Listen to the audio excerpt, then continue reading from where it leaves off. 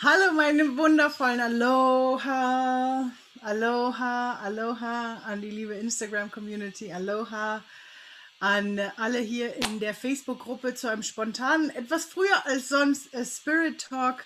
Heute zum Thema Selbstsabotage, sage ich gleich mal. Und ich muss mal kurz gucken, ob das klappt, ob das geht. Ich bin mir gerade nicht sicher. Nein, sie ist noch nicht da.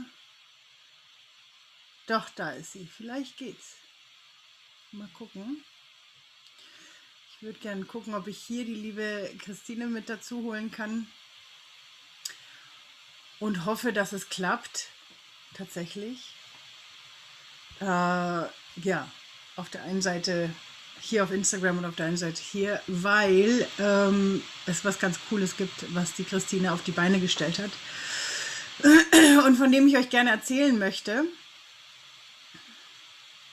Aber erstmal, weil vielleicht, wie gesagt, vielleicht klappt es, dass sie dazu kommt, aber vielleicht erstmal kurzes Update zu mir, meine Lieben. Vielen, vielen Dank, dass ihr so geduldig seid, dass ihr da seid, dass ihr euch dieses Video anschaut. Ich möchte wirklich damit erstmal einsteigen. Kurzen Moment.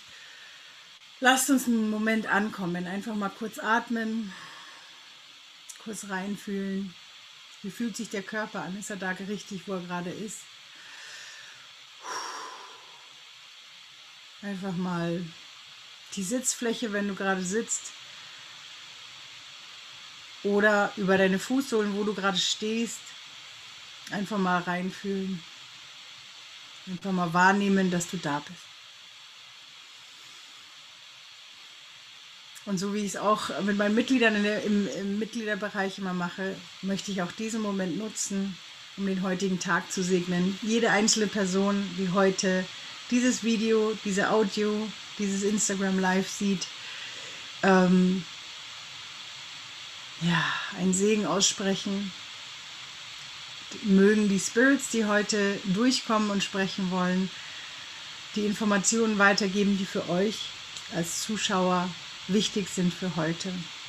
Und möge das alles gesegnet sein, dass auch die Restwoche gesegnet ist und jeder Tag gesegnet ist, den wir momentan erleben, weil ich weiß, wir haben gerade eine sehr, sehr spannende Zeit. Wir befinden uns gerade zwischen dem 7.7. Tor und dem 8.8. Tor. Das sind immer dem Löwentor quasi. Das ist immer das sind immer so Wellen, die wir eigentlich jedes Jahr haben. Manchmal sind sie stärker, manchmal sind sie weniger stark und gerade momentan sind sie einfach sehr, sehr stark. Die von euch, die sich mit der Schumannsfrequenz auskennen, wissen sowieso, dass gerade ziemlich viel verrückt spielt. Wir beenden gerade einen 9-Jahres-Zyklus, der 2012 begonnen hat und dieses Jahr im Dezember enden wird. Ich finde es immer schwierig, das immer nur an einzelnen Daten festzunehmen, aber es ist einfach eine sehr bewegende Zeit, gerade einfach wegen allem, was auf globaler Ebene gerade passiert. Und deswegen ist es umso wichtiger, immer wieder zu uns zu kommen, immer wieder, so wie gerade eben, auch nur wenn es kurz ist, unterm Tag, ein kurzes Einchecken, ein kurzes Hände auf die Brust, ins Herz reinfühlen, atmen und einfach nur mal sich selbst fühlen, sich selbst wahrnehmen. Damit fängt es schon an, das ist, finde ich, das Allerwichtigste und damit auch heute der Beginn des heutigen Spirit Talks. Bevor ich in das Thema Selbstsabotage reingehe, möchte ich gerne kurz nochmal euch ein Update geben. Ich weiß, es ist hin und wieder, wird es bei mir immer so ein bisschen stiller und dann komme ich wieder und bin ein bisschen aktiver und dann werde ich wieder ein bisschen stiller. Das ist einfach, ich folge meinem Flow. Ich habe es jahrelang versucht, mich immer an gewisse Daten zu richten. Ihr wisst auch dieser Spirit Talk, ich habe den immer, also jetzt die ersten Wochen versucht, immer mittwochs 20 Uhr. Das funktioniert für mich einfach nicht und deswegen hoffe ich auf euer Verständnis, dass ihr einfach, vielleicht, wenn ihr in der Facebook-Gruppe seid, die Benachrichtigung eingeschaltet habt, dass ihr keinen Post von mir verpasst und für die von euch auf Instagram, dass ihr mich auch abonniert habt, dass ihr auch da nicht verpasst, wenn ich live gehe. Und genau, oder am besten kommt ihr in meinen Newsletter, weil da kriegt ihr auch immer wieder Updates. Allerdings muss ich sagen, bin ich momentan am meisten auf Instagram und am zweitmeisten eben hier in der Facebook-Gruppe unterwegs. Und genau, und wenn ich eben noch Zeit dazwischen habe, dann wird das Ganze per Audio in den Podcast gelegt, beziehungsweise per Newsletter rausgeschickt. Also Newsletter empfehle ich euch sowieso momentan, wenn ihr über meine Webseite geht, über die www.wandel.schule. Dann kriegt ihr dort 3 einfache Tools, 3 schnelle Tools, euch zu reinigen. Könnt ihr euch anmelden, dann seid ihr auch im Newsletter mit drin und erhaltet wirklich ein paar tolle Inputs zum energetischen Reinigen, genau, um euch da zu unterstützen. Genau, das jetzt erstmal dazu. Ich habe ganz, ganz viele Ideen im Kopf, unter anderem ein Workshop zum Thema, weil ihr es ja gerade schon mitbekommen habt, zum Thema Segnen, Affirmationen und was war das dritte nochmal?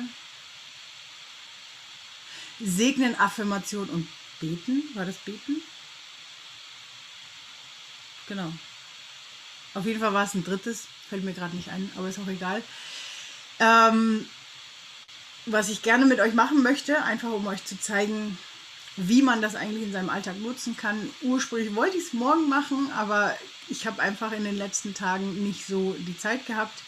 Ich muss dazu sagen, ich bin zum 2. Mal Tante geworden mit meiner Nichte und yay, ich glaube, die Christine ist da. Yay, ich probiere es mal.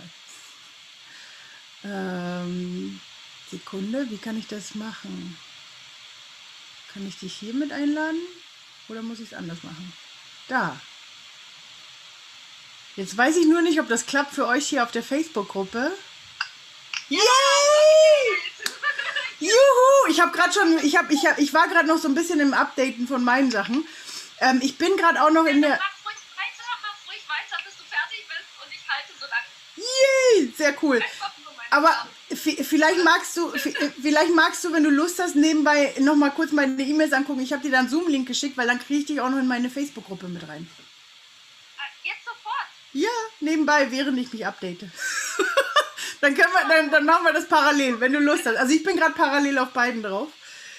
Und mir fällt gerade ein und ich muss mir dann auch ein Headset holen. Warte mal ganz kurz. Ah nee, ist schon da. Alles schon da. Ich doch mal meinen Computer hoch. Genau. Und ich date derweil mal kurz ab. Nein, also auf jeden Fall. Genau, ich wollte alles eben wie immer, wie manchmal, wenn man versucht zu planen. Deswegen das Universum ist manchmal einfach anders. Deswegen finde ich wichtig für sich selbst auch mal zu lernen, einfach mal dem Flow zu folgen. Und ich kann euch sagen, in den letzten Wochen bin ich zum 2. Mal Tante geworden. Dann hatten wir hier noch Hochwasser, also kurzes Hochwasser, Intermezzo, nicht schlimm, es geht allen gut. Es gab auch nicht Riesenschäden, es war nicht eine NRW-Geschichte. Aber trotzdem war das unheimlich spannend, weil unsere Straße auf einmal wirklich zu einem Fluss geworden war und so weiter. Juhu, da ist sie schon, das geht ja mega ratzifatzi. Warte, aber dann muss ich tatsächlich mein Headset dran machen, weil sonst gibt es Rückkopplung, bevor ich dich eintreten lasse. Achso, du musst eventuell auch Headset hinmachen. Jetzt hier tatsächlich gar. Warte, wir probieren es. Vielleicht geht es ja, wenn du den Computer einfach auf lautlos machst. Recording in progress. Genau, also ich habe jetzt den Computer auf lautlos. Macht's irgendwas? Schreckliches? Ich glaube, ich hat's. Also ich höre alles gut. Ach so, aber meine Kamera guckt noch in die falsche Richtung. Genau. Du redest gerade vom alltäglichen Chaos, ne? Was der Alltag uns so bringt. Genau. Guck, hier stehen noch Umzugskisten. Bei uns gab es nämlich auch so einiges an nicht vorhergesehenen Dingen. Aber ja, anderes Thema. Genau. Nein, und deswegen, ja genau, also das sind halt einfach die unvorhergesehenen Dinge und ich glaube, das Wichtige daran ist tatsächlich für sich selber zu schauen, dass man das Ganze im Flow macht, für sich selbst im Flow macht. Auch wie wir jetzt, ne? Wir hatten, also ich bin seit, weiß ich nicht, vor wie vielen Monaten du mich schon gefragt hattest, wegen dem Kongress und ich so, yay, super und ich habe mich so drauf gefreut und dann irgendwie, keine Ahnung, ist in dem ganzen Chaos des Lebens, aber trotzdem, wir machen es möglich und sind jetzt heute hier. Und das ist auch, glaube ich, gleich mal so, ich würde sagen, das ist eigentlich eine perfekte Umleitung in die Selbstsabotage, weil das ist das Ding. Ich könnte natürlich jetzt hier sitzen und volle Kanne anfangen, wie schlimm das jetzt ist, dass ich es noch nicht geschafft habe, dass ich es noch nicht gemacht habe, dass dieses und jenes noch nicht geklappt hat. Und damit würde ich mich selbst nur noch mehr verkrampfen, komplett aus dem Flow rausgehen, nicht wirklich, also nicht wirklich im Flow sein, sondern eher einfach stagnieren. Allein nur durch meine eigene Energie. Ja. Und das ist eine typische Selbstsabotage. Und anstatt es zu tun, habe ich beschlossen, ich bin im Flow of Life, wir machen es so, wie es passt, so wie es klappt und wenn es richtig ist, ist es richtig und dann ist es auch perfekt. Und deswegen hoffe ich, es ist eine schöne Inspiration jetzt erstmal an alle anderen zu wissen, yay! Das ist nur mal ein Beispiel über die Selbstsabotage. Warum die liebe Christine jetzt heute hier ist einfach aus diesem wundervollen Grund, weil sie hat letztes Jahr den Selbstsabotage Kongress organisiert und der war so megamäßig cool und ich durfte dabei sein und ich war von Panama aus dabei, was ich auch mega krass finde. Mega. Weil für mich Ja. mittlerweile, wie sagt man, die persönliche Transformation, die man ja immer und überall so mal macht mit der Zeit, wie man sich so entwickelt, das fühlt sich an wie Jahre, aber das, was wir da gemacht haben, ist heute immer noch gültig und auch das, was ihr ja da zusammengestellt habt, mit über 30 Experten sind dabei, ne? Über 40 inzwischen, weil wir haben nämlich noch mehr dazugefügt. Also es ist echt eine Flut an Botschaften, an Informationen und du mittendrin, das ist toll. Yay! Genau, das fand ich voll schön. Also das zum einen, ich bin voll dankbar, dass ich dabei sein durfte und dass ihr auch an dich gedacht habt und jetzt so quasi beim Rerun. Ich finde es toll, dass das, was wir da aufgestellt haben, einfach immer noch gültig ist. Ne? Ich bin da zwar noch als Wandel- und Beziehungscoach drin. Das hat sich für mich auch nochmal ein bisschen gewandelt, weil ich mittlerweile mich nochmal auf die Empathen und auf die Energiearbeit spezialisiert habe. Nichtsdestotrotz ist das, was wir da machen, auch immer noch, das sind immer noch Werkzeuge, die ich immer noch benutze, richtig, ja. weil es einfach für mich zur Persönlichkeitsentwicklung dazugehört. Ja. Aber vielleicht einfach mal für die, ich glaube eigentlich, dass die meisten meiner Follower dich schon kennen, aber für die dich noch nicht kennen, Christine, erzähl doch mal ganz kurz, wer bist du und was machst du so? Ach so, was mache ich so? Außer zwischen Kittel und Kostüm, zwischen Tomatensauce und Online-Business, hier noch schnell mit dir live gehen, mache ich Online-Kongresse und bin Coach im Bereich Stimmenergie. Ja, also ich zeige Frauen Wege, wie sie sich in die eigene Stimme verlieben können. Und was ich gemerkt habe auf diesem Weg, ist, dass wir uns eigentlich nur selbst im Weg stehen. Und dieses eigentlich nur ist so ein krasses Ding, weil wir merken es nicht. Wir haben diese blinden Flecken unserer Seele. Wir sehen den Splitter im Auge des anderen, aber den Balken im eigenen Gesicht vorm Kopf bemerken wir nicht. Warum?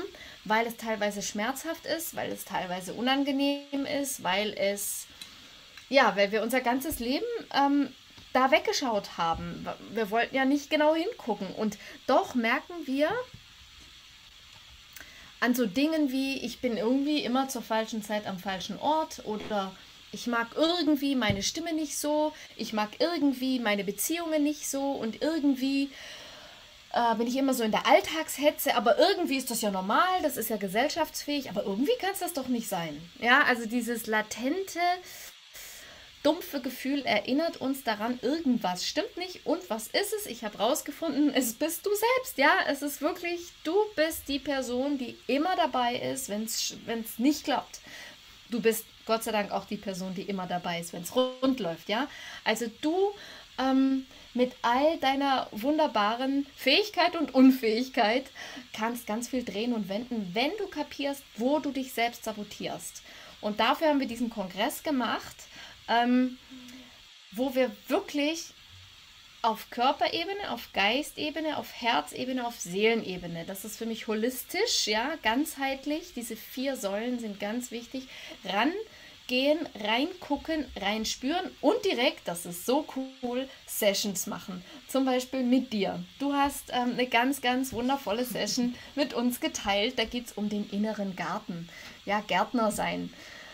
Und auch aufräumen auf energetischer Ebene und das ist so schön. Also das ist wirklich ein ganz tolles Interview geworden. Das möchte ich euch von Herzen ans Herz legen, einfach da mitzumachen und das zu spüren, was da passiert. Also wir haben auch wirklich nur Leute ausgewählt, meine Partnerin und ich, die uns auch aus der Seele sprechen und wo wir wissen, die Leute sprechen von Herzen, ja, also die lesen uns nicht aus einem Buch vor, weil sie irgendwas studiert haben und ja, da sind auch Menschen dabei, die haben das studiert, aber die haben das auch durchlebt. Das finde ich so wichtig. Ja, das finde ich unglaublich wichtig zu spüren, dieser Mensch fühlt mit, was es heißt, wenn ich mich auf die Art und Weise sabotiere. Ja, also durch Jammern können wir uns sabotieren. Durch uns schlecht reden können wir uns klein halten und sabotieren. Und das sind so unterschiedliche, wie soll ich sagen, unterschiedliche Aspekte der Selbstsabotage. Und jeder Sprecher, mit dem wir sprechen, hat einen eigenen Schmerz wirklich erlebt und teilt den auch. Das ist so schön. Ja, weil du das gerade angesprochen hast, wir haben es sogar live gemacht, ne? Und das war sogar live aufgezeichnet worden. Ja, genau. Ja, und wie gesagt, für mich, ich persönlich finde, es ist wichtig, dass die Dinge, also deswegen wandelt sich bei mir auch so viel immer wieder mal, weil ich selber einfach immer wieder im Wandel bin und dann nehme ich natürlich auch meine Kunden immer wieder mit. Und deswegen, das ist so schön. Das ist einfach volle Präsenz und das Leben, wenn eins im Leben sicher ist, dann Wandel, dass es nicht sicher ist, was sicher ist. Genau. Und das, Flexibilität, das ist ja der Flow, sonst wäre es starre. Ja, definitiv. Nee, und was halt aber auch schön ist, ist trotzdem zu sehen, dass es immer wieder so einen einen roten Faden halt immer wieder gibt. Und für mich war es schon immer die Energiearbeit. Und das war halt das Coole auch, weshalb ich ich weiß gar nicht mehr, wie wir da drauf gekommen sind, aber für mich war das so, das muss es einfach sein, weil gerade die Selbstsabotage ist ja so etwas, was wir oft und so wie du gerade gesagt hast, wir wollen es uns nicht eingestehen, weil wir vielleicht gar nicht hingucken wollen.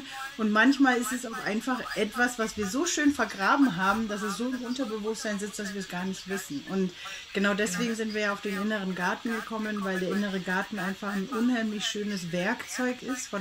Ich habe es damals eben über Jan Ruland zum ersten Mal gehört, aber es kommt aus der Huna-Philosophie von den Hawaiianern. Und es ist ein schönes Werkzeug, um mit dem Unterbewusstsein zu kommunizieren, ja. Und so wie da ein Werkzeug dabei ist, habt ihr ja auch nochmal mit über 40 anderen Experten noch mehr Werkzeuge zusammengetragen. Deswegen ist es ja mega. Also es fängt am 1. August an. Am Sonntag geht's los. Genau, Sonntag geht's los. Unter Schluss mit Selbstsabotage.com. Oder vielleicht postest du den Link auch nochmal im Kommentar oder so. Ist schon, also in der Facebook-Gruppe, ihr müsst es im Kommentar schon sehen und für alle hier auf Instagram, ich habe es es ist der Hauptlink auf meinem Profil. Oh, mega! Voll gut. Ja, da findet ihr mehr Infos und es geht über 11 Tage. Also ich bin sehr, sehr gespannt auf die Resonanz, weil auch tatsächlich in den neuen Interviews echt neue Aspekte drin sind auf echt nochmal höherer Schöpferebene. Also wir dürfen da wirklich schon Energiearbeit gemacht haben und auch gern fortgeschritten sein in Energiearbeit, um diesen Next Level, über diesen nächsten Schritt Selbstsabotage auch im kollektiven Feld, das zu begreifen, was ist da am Werk. Ja, also das bin nicht nur ich, die mich da selbst sabotiert, das ist wirklich auch teilweise fremd und auf einer hohen Ebene, die wir durchschauen dürfen. Und da bin ich echt ultra gespannt, was da für Resonanzen kommen, denn ich glaube, es triggert auch. Es triggert tatsächlich das ein oder andere Interview. Und das ist gut so, das darf so sein. Also mit so Kongressen machen wir ja auch Pionierarbeit, ja, und gehen auch selber immer wieder mit uns ins Gericht, ich mit mir selbst. Und Annegret, meine Partnerin, mit der ich das zusammen mache, ich spreche sicher für sie, wenn ich sage, auch sie ist da immer wieder auf dem eigenen Weg und in der eigenen Bereitschaft, noch mehr zu verstehen und noch mehr zu erwachen und noch mehr zu begreifen.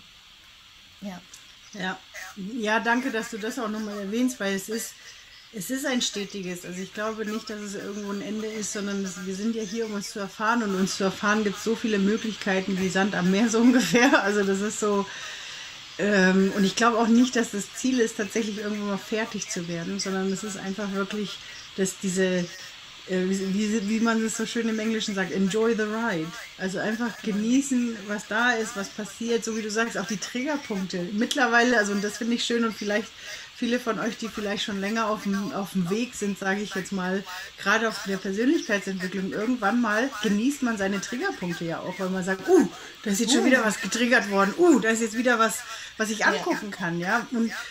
Und das Schöne ist, also zumindest empfinde ich das so, man wird noch, wie sagt man, es kommt immer mehr Leichtigkeit rein. Genau, das wollte ich vorhin nämlich auch nochmal sagen, wegen der Selbstsabotage, weil wir meinen ja, es ist leichter, da zu bleiben, wo wir sind. Und was ich aber spannend finde, ist, desto mehr man anfängt, aus sich herauszukommen und diese ganzen Sachen mal wirklich zu verändern, desto mehr Leichtigkeit kommt zu einem.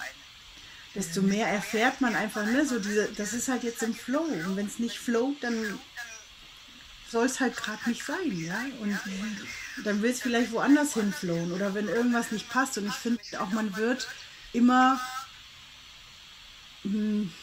nicht akzeptierender, aber man wird liebevoller. Man wird liebevoller mit sich selbst, mit den anderen, mit allem um sich herum. Und deswegen ist es ein toller Weg. Und ich glaube, gerade die letzten 1,5 Jahre, die wir jetzt schon mit dieser besonderen Situation auf der Welt zu tun haben, hat, glaube ich, also ich kenne keinen, der nicht getriggert wurde, der nicht durch neue kleine Höhlen, wollte ich schon sagen, Höllen durchgegangen ist, ja, weil ich glaube, da ist nochmal ganz, ganz viel was angeguckt, so wie du gesagt hast, was angeschaut werden darf, wo wir hingucken dürfen, wo wir uns auch als Kollektiv selbst sabotieren, wo wir als Kollektiv einfach immer noch in alten Mustern leben, die wir verändern dürfen. Und das ist das Schöne, das ist das, wo ich immer sage, das ist so eine tolle Zeit jetzt gerade, weil so viel im Wandel ist und so viel hervorkommt und gezeigt werden kann. Ja. Und, sowohl gut als auch böse, möchte ich mal sagen. Also auf allen Ebenen zeigt sich alles. Und das ist eine Zeit, die sorgt auch für Klarheit und will Entscheidungen. Und ich glaube, wir können die besten Entscheidungen für uns selbst treffen, wenn wir begreifen, wer wir wirklich sind. Und das können wir eben, wenn wir Schluss mit Selbstsabotage machen und unseren Schleier der Illusion lüften. Das holt uns auf den Boden der Tatsachen, macht uns präsent und auch neugierig auf mehr. Ja. Definitiv. Voll cool. Ich möchte mal ganz kurz Raum einräumen für, falls irgendjemand da draußen Fragen hat. Ich gucke gerade in der Facebook-Gruppe, ob jemand Fragen hat. Und hier natürlich auch, also wenn ihr Lust habt, uns Fragen zu stellen, fragt voraus. Vielleicht mal für die noch nicht reingeschaut haben, magst du mal ein paar Namen nennen, wenn noch alles dabei ist? Also ich bin auf jeden Fall, meins, es geht am 2. August live. Genau, die Mai ist auf jeden Fall dabei. Dann haben wir die Quantenphysikerin Dr. Wallis dabei, Andreas Goldemann, mit dem ich bin so happy über diese Online-Arbeit, ne? Weil ich habe jetzt ja schon einige Kongresse gemacht und festgestellt, dass wir jetzt zum 10. Mal miteinander sprechen, Andreas und ich, und das war so nah und so echt, weißt du? Das war, da war irgendwie auch keine Wand mehr dazwischen, sondern einfach so gerade weg geredet und so schön. Er macht ja dann auch immer gleich auch eine Session. Die war auch echt berührend. Dann haben wir Veit Lindau dabei, Andrea Lindau dabei, in unterschiedlichen Interviews. Also mit ihr haben wir anders gesprochen als mit ihm, denn von ihm wollte ich so ein bisschen die Infos haben, hey, was macht denn der Mann, wenn die Frau da auf ihrem Erwachungstrip ist und er noch gar nicht hinterherkommt, sag ich mal. Oder wie ist das für den Mann? Der hat ja auch dieses Bedürfnis der Entwicklung. Aber es wird so viel für Frauen angeboten. Wie geht's denn dem Mann? Was glaubst du? Wie fühlt er sich so? Und wie kann Frau den eigenen Mann sanft mitnehmen? Ja, darüber haben wir gesprochen. Das fand ich auch ganz, ganz besonders. Eine besondere Zeit. Wir haben die Dragica Schadek, Karma-Expertin, dabei. Wir haben Schauspieler dabei. Wir haben so viele Leute. stehe ich gerade auf dem Schlauch. Lasst mich mal ganz kurz gucken, wenn ich noch alles dabei habe. So. Ach ja, na klar. Es geht natürlich auch um den Körper. Das heißt, die Alexandra Evans ist dabei. Die hat den Tanz dich frei Kongress gemacht. Auch ganz wunderbar, was sie mitgebracht hat. Die Pia Mortimer, Frauencoach, ist dabei. Stefanie Bruns ist dabei. Cordula Ahrens, Annelie Eick, Dr. Christina Sternbauer, auch nochmal Dr. Rennie Moore ist auch dabei. Cool. Die Loa Helser kennt ihr vielleicht auch, die ist hier bei Instagram sehr präsent. Ilan Stefani ist dabei. Ute Ulrich. Ja, ich habe bestimmt jetzt ganz großartige Menschen noch vergessen, die aber definitiv auf unserer Seite zu finden sind und ja, so viel Power und auch Mut machen durch die eigene Geschichte, ja. Also das ist nicht so, als würdest du ein Buch lesen über die nächsten 5 Tipps, was kann ich tun, um, was weiß ich, mich selbst zu optimieren oder nochmal irgendwas perfekter zu machen. Nee, darum geht es nicht, sondern ja, vom Herzen berühren und Inspirationen, mutmachende Tipps geben, was Veränderung bedeuten kann und wie wundervoll das ist, wenn du Schluss mit Selbstsabotage machst. Ja. Ja, ich sag ja, allein die Leichtigkeit ist der Hammer. Also das ist so, der ganze Körper ist weniger angespannt. Das ist so. Es fällt was ab. Ja. Ich bin hier gerade ein bisschen am Rumwurschteln, weil mein Akku leer ist. Moment. Alles gut. Sorry. Hier ist das Kabel. Okay, jetzt wieder. Sehr, sehr cool. Nein, ich wollte jetzt vielleicht so zum Abschluss auch nochmal, weil ihr habt auch noch ein ganz, ganz tolles Buch dazu gemacht zum Kongress, ne? Das ist auch noch mit dabei. Ja, danke. Danke, dass du das ansprichst. Wir haben ein Buch rausgebracht, wo du auch dabei bist, Mitautorin bist. Und zwar geht es da um die Schlüsselmomente im Leben einer Königin. So nennen wir das. Also Magic Moments. Was sind die Schlüsselmomente, in denen du erkennen kannst, dass du jetzt genau in diesem Magic Moment Schluss mit Selbstsabotage machen kannst?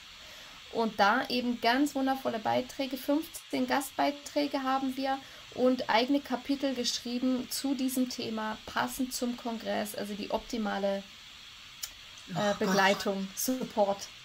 Da könnte ich schon wieder ein Update machen davon, was ich an neuen Magic Moments alleine seit dem Interview hatte. Also das ist Wahnsinn. Also. Ja, aber weißt du, wenn du das einmal so durchschaut hast, wie das funktioniert und einfach auch von den Leuten profitieren kannst, die das schon gemacht haben und dir sagen, hey, darauf musst du achten oder das kann auch bei dir der Magic Moment sein, dann ist das, dann können wir einfach voneinander profitieren und auf ein nächstes Level auch kollektiv starten. Ja, definitiv. Weil jede einzelne Person, die mehr Leichtigkeit für sich kreiert oder weniger Selbstsabotage hat, desto mehr geht das ja auch in unser Kollektiv. Weil wir einfach trotzdem auch alle verbunden sind miteinander. Ja, das zählt jetzt. So toll! Mega cool. Also das Buch habe ich, ist mir jetzt noch eingefallen, das verlinke ich euch auch noch. Und voll schön, voll schön. Ja. Vielen Dank, dass du auch wieder dabei bist, dass du das unterstützt. Vielen Dank, dass ich und dabei dass wir uns hier mal wieder sehen können und verbinden können. So gut. Online-Business rocks. Yes, auf alle Fälle. Wie gesagt, ich bin schon immer Fan vom Internet gewesen. Es hat schon früh in meinem Leben dazu beigetragen, dass ich mit meiner Familie verbunden war und jetzt natürlich noch mehr. Auch mit lieben Kollegen und es entstehen Freundschaften teilweise, wo man sich noch nie gesehen hat, aber man hat sich einfach virtuell schon so oft getroffen, dass es so ist, als hätte man sich schon öfters gesehen. Und deswegen ist das mega, mega schön. Ein tolles Geschenk, was wir so kreieren können, ebenso wie jetzt diesen Kongress. Deswegen für jeden da draußen, jede da draußen, Meldet euch an über den Link. Wie gesagt, wir haben sie gerade schon genannt, aber guckt einfach nochmal in meinem Profil auf alle Fälle. Wie sagt man, in der Facebook-Gruppe habe ich es euch unter die Kommentare gepackt. Meldet euch an, am Sonntag geht's los. Mega schönes Projekt, mega schön, tolle Menschen, die dabei sind. Also mega. Ich werde mich auf jeden Fall auch gleich nochmal anmelden. Und genau, weil ich glaube, es ist jetzt Zeit einfach. Und ich finde Kongresse immer was Schönes, um uns nochmal, es ist wie im Endeffekt wie die Festivals, die man normalerweise live hat. Nur, dass man, das Schöne daran ist, dass man eben das Haus nicht verlassen muss, sondern man kann es gemütlich von der Couch mitverfolgen. Und das ist mega cool. Voll cool, ich freue mich. Ja, voll schön. Vielen, vielen Dank an dich und an Annegret, dass ihr das wieder organisiert habt. Und ja, jetzt erstmal euch einen schönen Abend. Ihr habt wahrscheinlich deswegen auch noch einiges zu tun, so kurz vor Beginn. Ja, da gibt es doch noch so einiges zu tun. Genau. Und dann hast du ja noch gesagt, Kinder und Pasta machen und so. Also jetzt ist erst noch Tomatensauce dran und dann geht's weiter. Sehr cool. Ja, bei mir, genau, ich werde jetzt kurz Pause machen und dann geht es auch bei mir mit den nächsten Sachen los. Schön. Aber ja, jetzt erstmal auf jeden Fall, ich fand das jetzt schön. Ich liebe es, wenn die Dinge fließen und es hat jetzt auch geflossen. Unser spontanes Live quasi, unser spontanes Spirit Talk im vollen Segen der Energien, die da sind. Und, in diesem Sinne, meine Lieben, euch allen eine wundervolle Restwoche. Meldet euch an, seid dabei, Sonntag geht's los. Ich glaube, das Wetter wird schon passen dazu. Und wenn nicht, dann heute kann man auch das Handy mit nach draußen nehmen. Die haben ganz gute, man kann auch über Handy gucken. Man kann auch über Handy gucken, genau, mit Kopfhörer. Genau, mit Kopfhörer am Pool geht alles. Genau. In diesem Sinne, meine Lieben, danke dir auch, dass du dir kurz die Zeit genommen hast, hier nochmal spontan reinzuschneiden, trotz allem anderen, was gerade so los ist. Und ich liebe das, wenn das spontan alles so funktioniert. Ich freue mich auf euch alle. Ja, voll schön. Und liebe Grüße an Annegret. Werde ich ausrichten. Danke dir. Dankeschön. Ciao. Tschüss, meine Lieben. Ciao. Tschüss. Ciao.